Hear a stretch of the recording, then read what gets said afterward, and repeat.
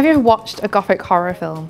Have you ever read a Gothic novel and wondered why we're so attracted to reading and being scared by these plots and narratives? Why, from the 1700s, have we been interested in Gothic? Why has it continued to thrive? Why have societies continued to want to be frightened by what the plot entails? In A-level English literature, we study Gothic literature. We study why societies have changed and why our fears surrounding Gothic and horror stories has developed.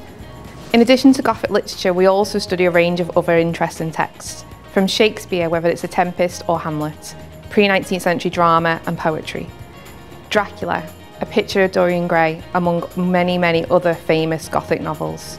We look at modern texts, including modern drama, modern plays, modern poetry, modern novels which you might have watched or read.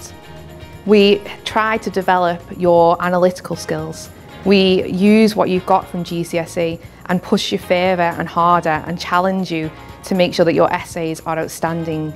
I hope that this has given you an insight into what we study here in English literature. I hope to see you soon.